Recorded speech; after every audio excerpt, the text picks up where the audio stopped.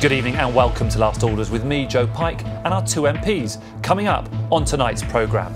Building the Northern Powerhouse. The Northern Powerhouse. Part of the Northern Powerhouse. A Northern Powerhouse. 5 years after it was first launched, has the Northern Powerhouse project fizzled out? We'll ask the man who's now in charge of it. As Wainfleet becomes the latest community to bear the brunt of flooding, are we doing enough to prevent it? And where does the Tory leadership contest and the results of the European elections leave Brexit? We will of course ask our MPs what on earth is going to happen next. Joining me tonight are the Labour MP for York Central, Rachael Maskell, and Kevin Hollinrake, the MP, a Conservative of course, for Thirsk and Malton. Good evening to you both. But first tonight, this Sunday will mark half a decade since George Osborne, then Chancellor and now newspaper editor, first used the phrase Northern Powerhouse. There were proud promises of more money and deeper devolution, but 5 years on, is the idea firing on all cylinders or has it fizzled out? Earlier today I put that question to the government's Northern Powerhouse Minister, Jake Berry. No, I don't accept it has, and I would point to lots of things that are happening all over the north, including devolution in Sheffield and an exciting deal that we've done in the Leeds City region, because actually it's this government who launched the Northern Powerhouse and said to people living across the north of England, look, continuing with that north-south divide is unacceptable. We want people who live in the north of England to have exactly the same life chances as people who live anywhere else in the country. It's not about dragging London and the south down, it's about pulling our whole country up. Theresa May's support for this project, certainly compared to David Cameron and George Osborne, her support seems to be lukewarm. And the guy who could be our next Prime Minister, who you want to be our next Prime Minister, is considering scrapping HS2, which would be an important high-speed link for our region. Well, Theresa May has always been very helpful for me in this job, and in fact one of the last things she did as Prime Minister was to take this job from the Communities Department to make it a cross-governmental job by putting me in the Business Department as well, and I think that shows her long-term commitment. In relation to people who are seeking to become the next leader of the Conservative Party, this government remains absolutely committed to HS2. To me, it is so important to drive the northern economy, not actually because we want to get to London quicker, but because it is the key that unlocks for us in the north of England that east-west connected. And you'll know the problems we've had in our coverage on calendar with pretty poor train services over the past year or so, and of course buses don't seem to be being invested in either. It's not a good experience for travellers in our region. Well, what we've done, and I think it does take a long time to change these things, what we've done is you set up this thing called Transport for the North. That now means that Northern Transport is run by leaders across the north of England, most importantly of course Metro mayors, and for things like the Northern Rail franchise. In fact, they are co-running that franchise with the government, and I hope over time those northern voices driving our local transport solutions will transform our network. And this month Bob Kerslake's report talked about the regional divide, the divide between north and south, and suggested that is getting worse. We went to the Dearne Valley to talk to a couple of people. I wanted to show you what they were saying. Don Keating joins other volunteers to pick litter every weekend in the village of Brampton and others nearby. In the current economic climate, if they didn't do it, nobody else would. We're stood now in the what they used to say is the largest industrial wasteland, not in Britain but in Europe. Now there's 5 pits within a few miles of here, all along the Dearne Valley. And it was just absolutely disgraceful. The landscapes were disgraceful. Today a shopping centre stands on the former colliery site, but the visual improvements to this landscape hide deprivation, which people here say is getting worse. Deprivation has got really bad. We're getting a lot more people coming into the centre for help. People are struggling financially. Not just financially, but obviously they have lots of other problems which has a knock-on effect. So we have a lot of people with mental health issues because deprivation is so high. Jake Berry, what would you say to Don and Shelley there? Well, I think that really demonstrates the story of the North in many ways. First of all, we saw about sort of industrial strife and deindustrialisation, and just down the road from there, of course, we have the Advanced Manufacturing Centre in Sheffield. That to me is totemic of everything we've achieved in the Northern Powerhouse. It was, of course, the site of the Orgreave coking plant. It now has McLaren on there, other world-class manufacturers creating high-paid, really good jobs, in the green economy. That to me is what the renaissance of the North is about, and I think you can demonstrate that by the improvement that you've seen just in that clip with the pit being replaced by new development. That I think has to be what our ambition for the North is about. More widely about local authorities and funding, I'm really pleased that funding for all local authorities is going up in real terms this year. They have had a very challenging period in terms of their funding, and I think we need to ensure that through things like devolution that we give much more control of more funding streams to authorities across the north of England, because in fact they are the people who are best placed to choose their local priorities about how they support their communities. Kevin Hollinrake, has our region seen any tangible benefit from that scheme in the last 5 years? Yeah, that's £13 billion of transport investment for starters, but I would be the first to admit I was one of 82 parliamentarians that wrote to the Chancellor quite recently to support Transport for the North strategic transport plan. The key thing is transport, connecting all those cities across the north in a way that London's connected.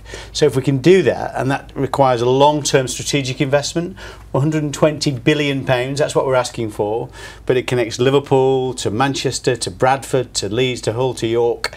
So this could be transformational for the region. So yes, we've done a lot. In many decades. We need to do well, absolutely. These things take time. You can't do them overnight, but that's why you need a strategic approach. And that £120 billion is spread right from now till 2050 and includes things like Northern Powerhouse Rail, which is an absolute must. But if we just look at the gap, the IPPR North think tank have said that last year transport spending in our region was £315 per person in real terms. In London it was £1,019 per person in real terms. That's outrageous, isn't it? Absolutely right. And what actually happens, it's not about central government commitments. Central government commitments is spread pretty evenly through the country in terms of what the central government does. Where London benefits, it has more local authority spending and more private sector investment. That's where they get their extra money from. What we need in the north is the government to pump prime that, because all that relies on a very productive, prosperous economy. So people in London are 50% more productive and 50% more prosperous. That's what we want in the north. It's better jobs, it's better businesses. We can do that, but it does require investment. And Rachael Maskell, you must back this sort of renewed interest in investment in our region. Well, it's absolutely crucial that we see the money going into the north. When we hear about transport, £63 billion more spent in the south than in the north over the last 10 years, and therefore it's absolutely crucial that we get the right connectivity across the north, and therefore putting the right investment, not seeing what the government have done, which is taking electrification off the railways, actually putting it back onto the railways to make sure that we get high speeds connecting our major cities between Leeds, Manchester and Sheffield, and then rolling out further into the region. Building a comprehensive public sector railway is very much my brief in the Shadow Transport team, in focusing on how we enable people to bring that modal shift, but also to attract the inward investment in business, which our cities urgently need. Kevin Hollinrake, you were shaking your head there. Yeah, I mean, we've electrified 25 times as much railway track in the last 9 years than Labour did in 13. This is not about this government, it's about decades of underinvestment. Rachel will probably concede that. It's been all governments, they focus too much on the investment. Rachel? Is it too much investments in the south? Is it 13 years of underinvestment under Labour government? Well, it's easy to play with the numbers when you exclude certain railways like HS1, where obviously we put the investment into the rail lines there. So I think what we need to do is to really look at how we get that connectivity, but also to match it with economic investment. And if I look at my own constituency of York Central, the plans which have just been passed through government have very much choked off the economic opportunity for real investment in growing our local economy. Instead, it will just see a reorganisation, and we're a very low wage but highly expensive place to live. And of course, this isn't going to help my constituents to be able to move on and to have the prosperity which they deserve. Meanwhile, Kevin Hollinrake, the front runner to be the next Prime Minister, is toying with the idea of scrapping HS2. What do you make of the fact that people in your party are even discussing scrapping it? HS2 is one of these things where everybody seems to to criticise it, and yet nine people in the House of Commons vote for it against everyone that doesn't. So it's quite a strange situation. You don't want to scrap it then? I don't want to scrap it. I think it's a case of it's not either or, it's both those things. It's HS3 or Northern Powerhouse Rail and HS2. The key thing with HS2 is making sure we manage the budget properly. So it makes sense at about 50 billion quid. It doesn't make sense at 100 billion quid. So if there's a massive overspend, that's a different story. But if you can manage it properly, that's the right thing. In terms of economics in York, the best thing for York would be a devolution deal for York City region, York and North Yorkshire. Then we can start focusing locally on the economic imperatives so you've got to for that concede region. that, Rachael Maskell. George Osborne on this project have meant regional mayors in places like South Yorkshire. Well, I've very much been campaigning to ensure that the whole of Yorkshire can have that oversight, that strategic leadership, which our county needs, not just to compete nationally, but globally try and deliver as well. Do you concede that they've... Well, we've been calling for the whole of Yorkshire to come together as one and to be part of putting Yorkshire on the world stage of attracting that economic investment. So this isn't just about cutting up Yorkshire. We need that bigger vision for the whole of our And county. you like the idea of a one Yorkshire mayor, one mayor in charge of the whole of the county? No, I don't like it at all. Far too big. 5.4 million people. It'd end up a huge bureaucracy. That's not what you want. Elected mayors are local people who understand their locality, understand York, North Yorkshire, passionate about that and can make change, like Ben Houchin's doing in Tees Valley. If you had a single mayor for the entire counties of Yorkshire, it'd be based in Leeds, it would attract all the investment into Leeds and into the big conurbations, when really we should be looking after York and North Yorkshire. OK, well, let's move on from that at the moment. Once again, whole communities in our region have been left devastated by flooding, something both of our guests know the effects of, having experienced it in their own communities. This, of course, was Wainfleet in Lincolnshire, where the steeping burst its banks last week. Residents face months of living away from their homes, and farmers have been left counting the cost. This is what Theresa May said about it at this week's Prime Minister's Questions. In recent days and weeks, we've seen flooding across the country, and which has been particularly severe in Lincolnshire. I know the whole House will want to join me in paying tribute to the work of the emergency services, our military, the Environment Agency, and all those who've been working on the ground to support the communities affected. The government stands ready to respond and offer all assistance where required. Rachael Maskell, your constituents know the impact of flooding. Are we doing enough? Well, far more needs to be done, and one of the promises that the government brought forward was that they're going to invest in the upper catchment management. So actually you solve the problem at source through planting, through ensuring that we slow the flow of the river coming downstream. We haven't seen the investment going into the upper catchment piece, which would really be transformative when it comes to the impact it has on our cities. And it would actually mean you won't have to build the barriers which we're seeing now being invested in. So actually you'll save money by putting the investment in the right place, but the government are scared to tread on that ground because of the grouse moor shooting and other factors, which means that you manage the land in a very different way. And the academic evidence which comes from University of Leeds and University of York has said there needs to be far more investment in upper catchment management schemes. Kevin Hollinrake, you're scared? That was complete nonsense. Slow the Flow was delivered in Pickering by this government in my constituency. It was a groundbreaking scheme. £30 million invested in that scheme. We've got another similar scheme in Calder Valley. It's exactly what Rachel's talking about, but we're delivering it. She's absolutely right. It's the right thing to do. There's no need to play party politics with this. It's not about party politics. It's about putting the investment in which the National Strategic Plan said that it will do, and it hasn't put the comprehensive investment into that strategy. You just said they hadn't done it. No, it will be in the next comprehensive spending review, we were told, and the government has retracted back from that. Kevin Hollinrake? £45 million spent in York, another £17 million by 2021, another £17 million on the Foss barrier, £50 million in Leeds, a second phase of £65 million coming on. Huge investments going into this. It's absolutely wrong to play party politics with it. We asked the government for a response on this. They said we are already providing £2.6 billion over 6 years, delivering more than 1,000 projects to better protect 300,000 homes. This is on top, they say, of £1 billion by 2020 to maintain flood defences. What do you make of that, Rachael Maskell? Oh, it's right that we see the investment, but the investment needs to go into the right places, and that's why this piece around upper catchment is really important. If we look at the weather we've had recently and the river rises in York, and we know that communities feel unsafe and it seems to be happening when that happens. More, it is happening more and more, and that's why if we put the investment in the right place, it means that our communities, the people that experience flooding, can carry on with their lives. And of course the businesses get hit, and many businesses in York get regularly hit by flooding. So it's so so important that we see investment in the right place. We were given the promise in the next comprehensive spending review. It seems that government have backtracked. Maybe Kevin, as an advisor in that department, will ensure that we will see that investment which was previously promised. Because, of course, you are an advisor to Michael Gove, the Environment Secretary, Kevin Hollinrake, and you must see this as an increasing problem. Of course it is, definitely. Climate change is having effects, and what Rachael and I both see are the devastating consequences of flooding. You see, at a human level, are terrible. So no doubt we need to invest more, which is why we're investing more. 2.6 billion by 2021, as you just quoted. There'll be further spending from that. We're not backtracking on spending in flood defences, but you can't stop every flood. There was twice the amount of rain in Lincolnshire as there was in 2007 floods, a huge amount. And there'll be natural problems, natural disasters, but we've got to manage them where we can. But simply pointing to this and saying that's a government's fault is not helpful. And do you think, Rachael Maskell, the government could be doing more on what Kevin describes as climate change? There are many things that the government could be doing. For instance, it's missed its target on tree planting. 71% of the target not actually being met. Tree planting, we know, does over a period of time take more and more water out of flowing downstream. So it's these kind of measures, if you add them up in a cumulative way, could really have an impact on ensuring that our communities stay dry when those heavy rainfalls come. And it's really important that the government stick to its targets and puts its foot on the accelerator in addressing the causation as well, and climate change obviously being at the heart of that. 11 million trees were planted by 2022. What Rachel's quoting is where we are today.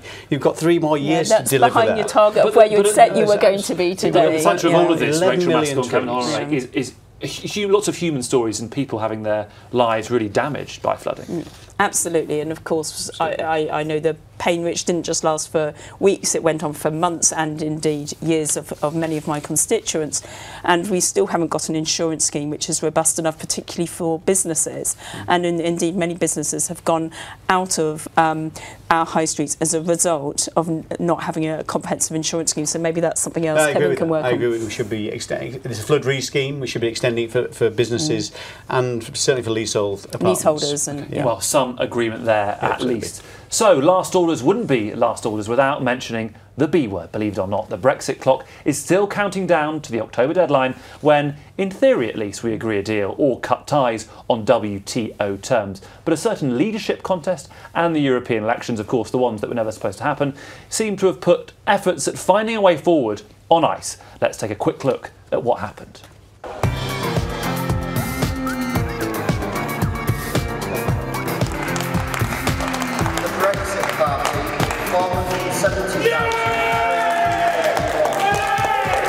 I think it's very clear that the electorates in the UK and in Yorkshire and North Lincolnshire are very angry and fed up with the way that the UK is being run right now. Divided parties don't win elections. Our party has proved that it has been divided. I said we would be in favour of a public vote to settle that issue. We weren't clear enough on it, and I think we need to make that message much clearer. All our campaign was positive, and that really resonated with people. And I think one thing we've learned is that there is this massive poverty of hope all across the country. The region itself voted more for the Remain parties than it did for the Brexit party.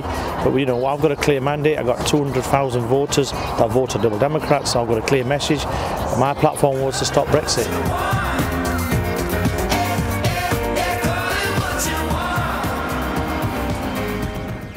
Kevin Hollinrake, what's the solution? We vote for a sensible deal, which is what we should have done in Parliament. Rejected 3 times. Exactly. 90% of my colleagues voted for it, 10% didn't, and I think they may live to regret that because that deal should have been voted through. But I've got to say, only 2% of Labour members voted for it. Party politics again got in the way. It was a sensible deal, and we should have voted through. Instead of that, what Rachael wants to do, and the party will soon adopt, is a policy where you want a second referendum, which I think is a travesty, totally unfair on the people who were given the choice in 2016 whether to leave or not. Rachael Maskell, does Kevin Hollinrake have a point there about a second referendum not being what people in our region who mainly voted Leave will want? Well, the point Kevin is making is that he campaigned for Remain, and he has now changed his mind, and he's enabling, by having a second vote, we're enabling people to reconsider the situation now that we know what has about. Now we know the detail of what a deal could be about. And of course, none of us knew the contents of Theresa May's deal back in 2016. She's got a point, hasn't she, Kevin? No. I didn't. It's not a case of changing my mind. It's a case of we told the public. Rachel walked through the lobbies on a bill, an Act of Parliament, to say we should give the public the choice whether they should remain in the European Union or leave. I voted for that. We gave the people the choice. We should honour that choice. And my constituents voted overwhelmingly. That's irrelevant. It was a national vote. My constituents have a right to have their voice heard in Parliament. That's what they put me there to do. And my constituents voted overwhelmingly to remain. And as a result of that, it's right that I represent my constituents in Parliament by giving people that option of voting on the final deal. I believe that everybody in this country has a right to say what they want. It isn't closing off those options. And your party's inching closer and closer to a formal position backing a second referendum. Absolutely. It's been a very confusing couple of years for Labour, hasn't it? Well, over the last 3 years, we've had the Conservative Party and now the Brexit Party saying we are going to get out of Europe and have ignored the half of the country that voted to remain. We've had the Lib Dems. But your party's position has changed, hasn't it, over the last couple of years? We've had the Lib Dems and the Greens. But your party's position has changed, if I can finish Rachael my Maskell. point, ignoring half the country that voted to leave. We have spent 3 years going around the country listening to the country, and when people say they voted for leave and reform and remain and reform, it's the slowest U-turn in history, isn't it, Rachael We have Maskell? been taking hold of what that reform actually means. We embedded that in our 2017 manifesto, and we're building on that to ensure that we get the best for the UK, for Europe and our world as we move forward, a radical transformation of politics. Meanwhile, Kevin Hollinrake, a YouGov poll of Conservative Party members this week has suggested they'd sacrifice the union, the economy and even their party if they could sacrifice Brexit. It is an obsession for your party, isn't it? I've never heard a Conservative member of Parliament, a member of our party, say that. I mean, I don't know whether I saw that poll. I don't know who they asked or when they asked. Most of your members are in the south of England, so maybe to understand the perspective of sort of northern members and northern MPs. Well, the members of my party in Thirsk and Malton do not hold those views by and large, in my view. But others in your party in the south of England clearly do. Well, I can't speak for them, and I can't speak for a poll that was conducted under terms I know not what. Yeah, but about 800, 900 people. For everybody I speak to is, when I talk to them about the difficulties with Brexit, particularly the issues with Northern Ireland and the border, and I explain the difficulties that might ensue in terms of a potential for Northern Ireland, in terms of Northern Ireland, a breakup of the United Kingdom, people are very concerned about that, in my experience. So I don't think that's reflective of a general Conservative member. Briefly, Rachael Maskell, prediction for the autumn? Well, clearly, I think what we're going to see is a new leader of the Conservative Party trying to get a new deal in Europe, not able to achieve that, coming back to Parliament and then having to dissolve Parliament into a general election.